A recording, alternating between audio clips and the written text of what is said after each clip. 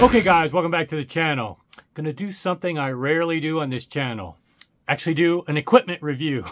I really steer clear of that as part of my focus on this channel. Obviously I do anecdotal reviews at shows, my friends' systems, products at dealers, give some anecdotal reports, but nothing like a thorough review. I just don't enjoy taking in gear on loan and putting it in, taking it out, and doing all that stuff. There was a time when I probably would have loved doing that. It's just not of my interest right now, especially when you get everything dialed in. The last thing you want to do is change things out.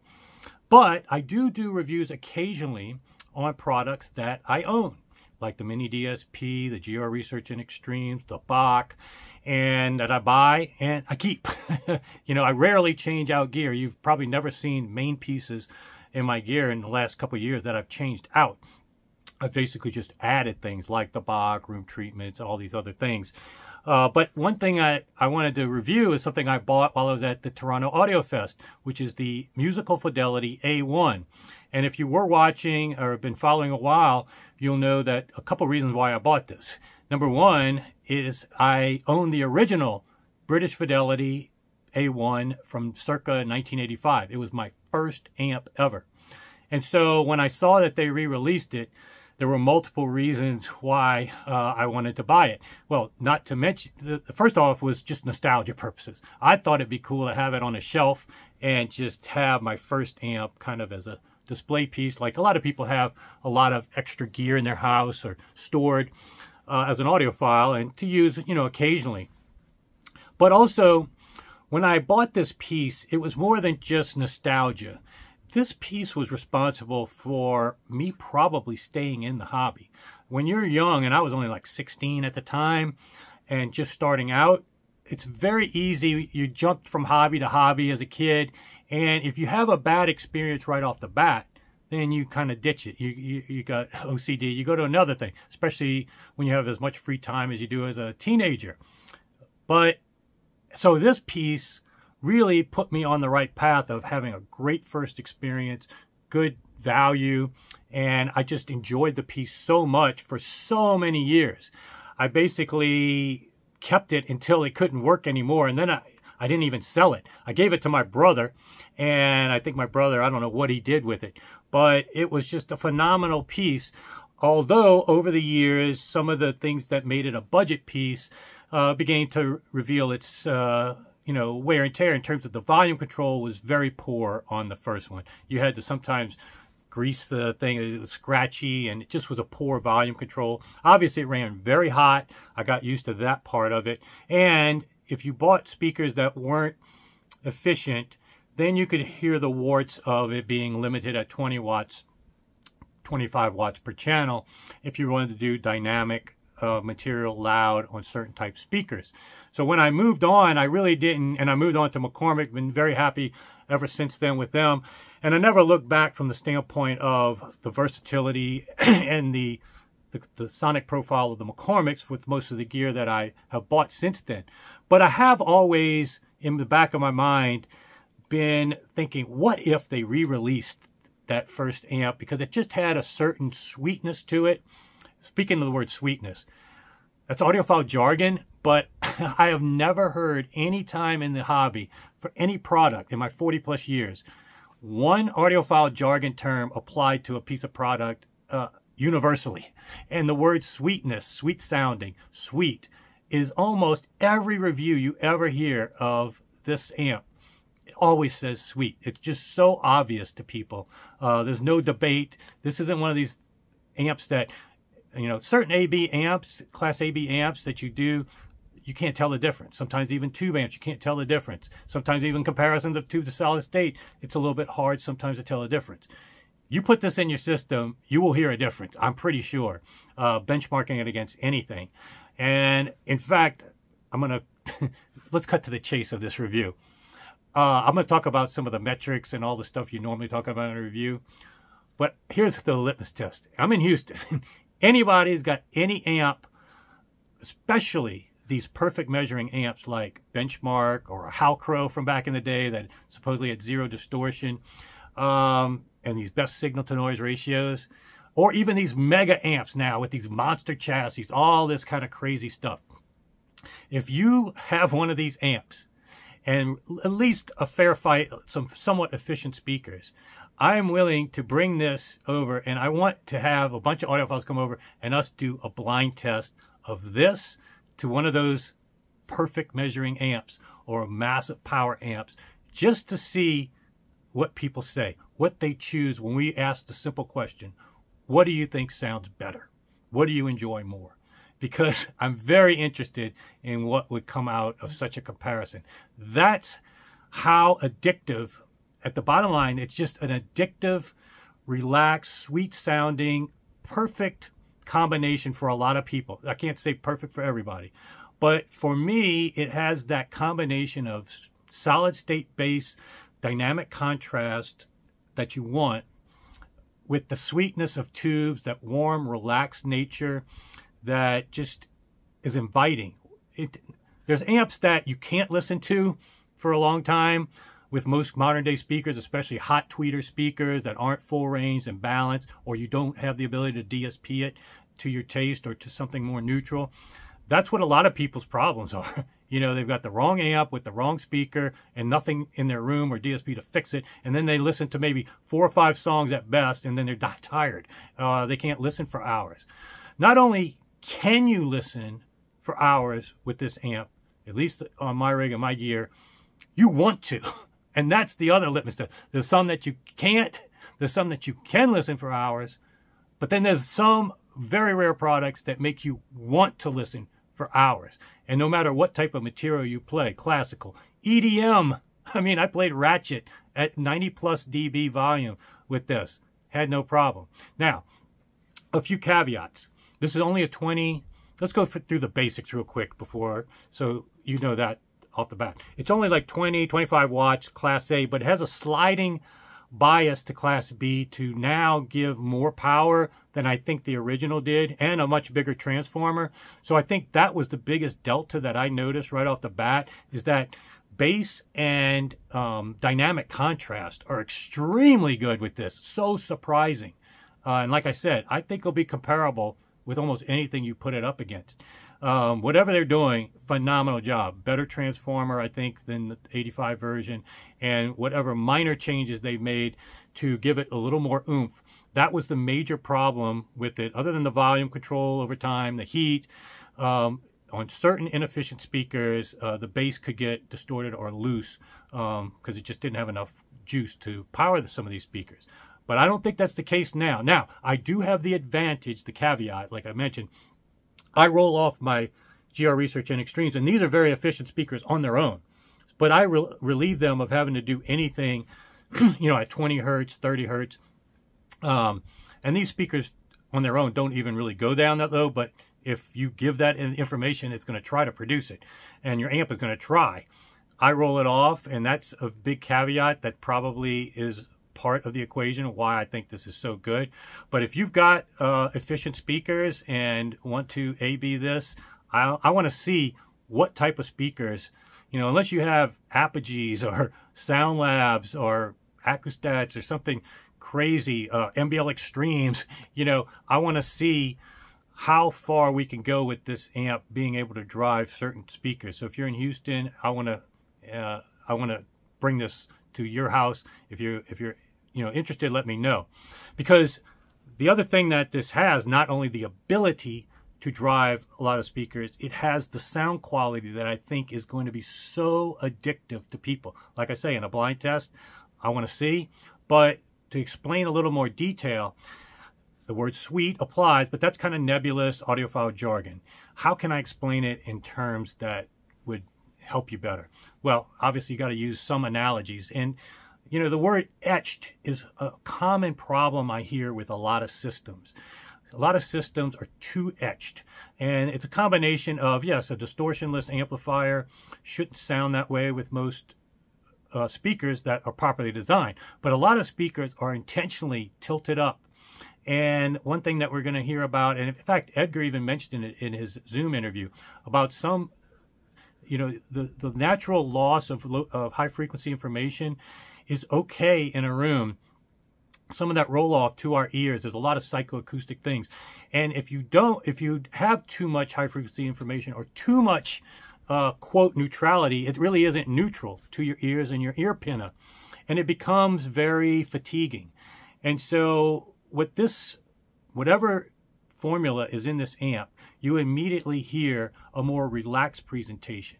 Now, the knee-jerk reaction, and I am guilty of it, but the knee-jerk reaction is to call it less detailed and to call it a little too warm or syrupy. But as you listen to it more and more, you kind of realize maybe everything else is wrong and this is right. It's just a level of, once you hear acoustic instruments like horns and even cymbals, and you hear it in acoustic and then you hear it in EDM, you start realizing I'm not missing any details actually. It's presented a little differently. It's maybe presented a more relaxed, but sometimes it just seems more real. And so at the end of the day, and addictive on top of that. So when you have those two qualities, it's just it's the best of the worlds that people like, with tube equipment, but the bass control and dynamic contrast of solid state. And so that's what's so amazing about this circuit design, which was done by Tim DeParavinci. If you're not familiar with him, he was a legend in the industry. Unfortunately, he passed away a few years ago. I wish I would have interviewed him before he passed away, because actually, one of the people I trust the most, and as a legend himself, is Steve McCormick. And he makes the amps that I pivoted to after the British Fidelity A-1 back in the day. And of the people that he respects in the industry, one of the top of the list, when I asked him one day, it was Tim DeParavinci. And he's one of those guys that was, you know, interesting fellow, but he was successful at certain pieces he created were lustworthy in terms of their performance and went up in value, kind of like a John Curl phonostage, and Tim DeParavinci did some phonostages that were legendary. You know, there's so many pieces nowadays with ridiculous price tag, huge chassis, you know, and immediately nobody pays full retail. And then as soon as you get it home, you can't sell it for what you even paid for it. And they're not going up in price. This is the case where certain designers have that ability to create a product that resonates with so many people that it just stands the test of time. And just the fact that they're re-releasing this since 1985. I mean, Musical Fidelity has made tons of products since then. Why are they re-releasing the one from 1985? This just has a unique formula that is unmistakable when you listen to it. Like I said, everybody uses the same jargon to describe it. And I think there's a good review online. I got to give credit to somebody that I really haven't given credit to. I don't talk about other reviewers or YouTubers anyways. I don't like to get into the drama and all that passive-aggressive stuff that people do. But here I'll give props that at one time I stopped watching Steve Guttenberg because he was talking about Klipsch all the time, and I figured that based on what I've heard of Klipsch, it just didn't sync with what he was saying about Klipsch and how his ears heard it. So I just felt we were on different polar ends of the spectrum, and I stopped watching his stuff. But sure enough, as soon as I started talking in my membership group about the Musical Fidelity A-1, and then I go to YouTube, pops up, first video, shows it, because YouTube, I mean, your phone tracks everything you do. Be careful. Everything you say, it knows. And so anyway, YouTube popped up a video from Steve Guttenberg on the Musical Fidelity A-1. And so I watched it. And I think he reviewed it about a month ago. And I got to say, he hit the nail on the head. I would encourage you to, if you want more details and from a professional reviewer who likes to go into the nuances and comparisons and whatnot, I would go ahead and watch his video to get a good second opinion of what it sounds like. And I have to agree with most everything he says. Like he says, he thinks it's not the most detailed amp, and I would agree with him on the surface, but that's the one thing that I keep questioning in my head is really what details am I missing? You know, I have amps that are a window on the performance and require your associated gear to be top notch, your room and everything dialed in to get that highest ceiling of transparency and performance. But I don't feel like I'm missing anything with this. It's definitely a more relaxed presentation, more liquid and warm, like you get with tubes. But you're not missing the dynamic contrast either. You got that bass slam. The bass, I would say, is a little more, less pitch definition and textured and more oomph. But for a lot of people, and I've listened to a lot of people listen to different speakers and heard what they say afterward, a lot of people prefer that. More oomph, more control, but oomph to bass than the pitch definition and detail that may be a little less oomph to it.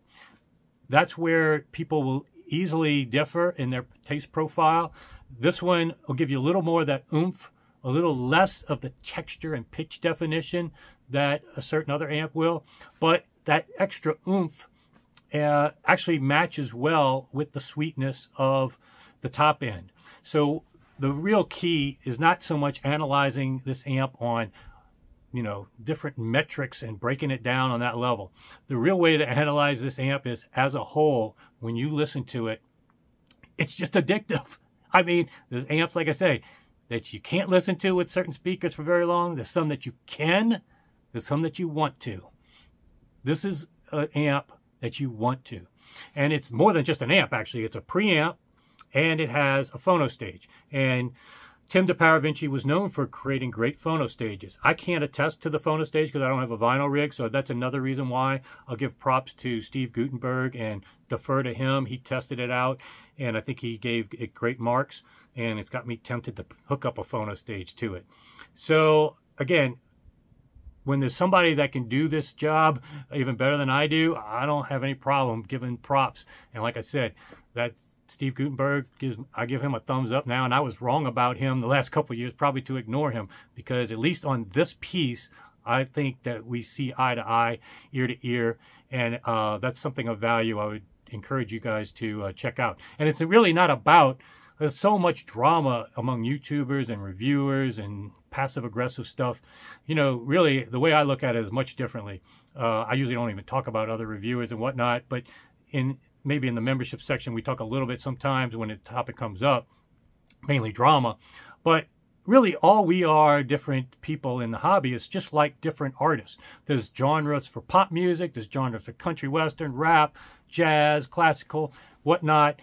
You know, I fit on a different profile of my niche than somebody like Steve Gutenberg or Cheap Audio Man. You know, they're like pop artists. I'm like a different type of artist. We all can appreciate what other can enjoy, and you as the audience can enjoy pop music, jazz, fusion, whatever niche you want. It's not about trusting one person and these people that get up in front to trust me for everything. Don't listen to anybody else. Only listen to me. Those are the ones you got to look out for.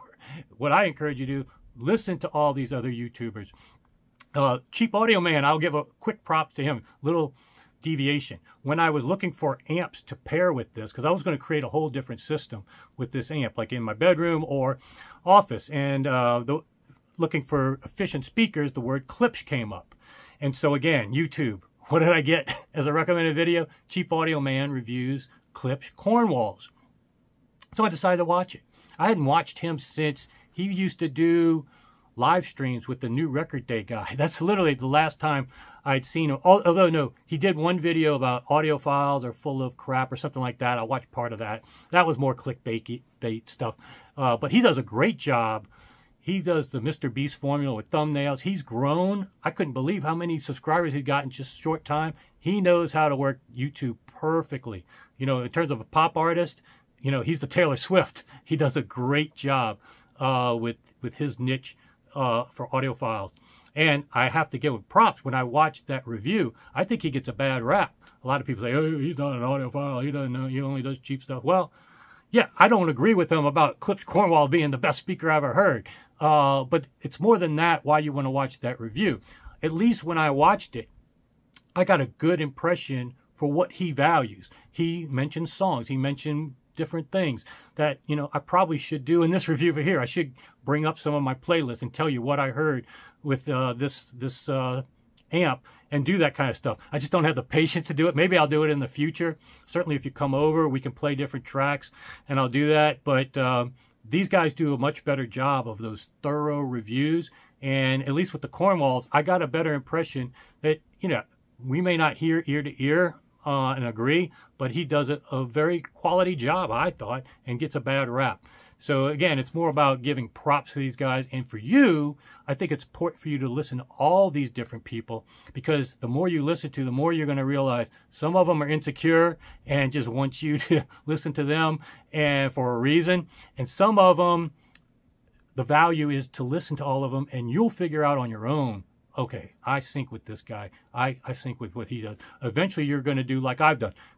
Review a similar piece, hear a similar piece, and hear the same things. And that's where you're going to want to focus your attention on. So hopefully you find that helpful. Hope you find this review helpful. I may do a part 2 or 3. I've only had it for a short time period, but I thought it was so important to share this with you. Oh, one thing I wanted to show you. On top of that, this has a great remote control. This isn't an Apple remote. This is actually aluminum, and the buttons are very big. Easy. All you need to have volume control and mute. It would be nice to be able to change the input, but how often are you changing the input from your seating position? If you're going to go to albums or LPs, you're going to have to get up anyway to put an album on, so you can switch the dial easily there. And also, one thing that's really cool about the chassis, let me talk about that real quick. Very hot at the top. Okay, you can fry an egg on the top. The lighting, though, is super cool. It's subtle, but the blue lettering matches the blue lighting perfectly. This half moon light, power on light, very subtle, cool. But the real key is these lights behind the dials. And so when you're from a distance, sometimes even LED displays, you can't tell what number. 2 looks like a 4 or 8, you know. They're so small you can't tell. Just from a distance, I can tell on the dial where the volume control is. And same thing with the input selector. And then there's an input button, there's an extra button that wasn't around for circa 1985. You can actually add or subtract the gain, the preamp gain stage, an extra 10 dB. So like I showed with Angelo Gilbert Young and his variable gain control on his amp, it's extremely valuable, because sometimes you buy an amp that has too much gain for your speakers, and then your volume control is at full volume at 10 o'clock, and you've got very little control. Here you have a button, not a variable, but at least 10 dB you can swing either in or out the circuit, and then get yourself more control or more gain if needed with the volume control. That's super innovative.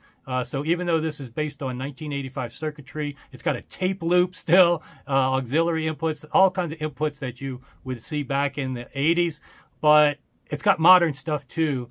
And more importantly, modern parts, better transformer. They give you a little more oomph. It's got a sliding scale, sliding bias to B, to I think give you extra oomph than the 85 circuit did. In any case, it's a product that, for this price point, there's nothing that gives you a phono stage, preamp, and amp anywhere close that I can recommend, even close to this. And yeah, multiple times the price. I want to compare this in a blind test to a lot of people on certain, at least efficient systems. That to me is going to be the ultimate litmus test and the ultimate review of this product when we blind test people with mega dollar amps. So anybody interested in doing that in the Houston area, let me know, and I'll do a follow-up video. And maybe I can do more in the future depending on your feedback, how much more you want to know. Let me know questions that you have. Again, I've had so much experience with this, and I do these reviews. I'm doing this off the cuff. I'm not going to edit anything, so I'm sure I'm leaving stuff out. So feel free to ask questions. Sign up, subscribe if you haven't already, and I'll see you back here soon with a lot more.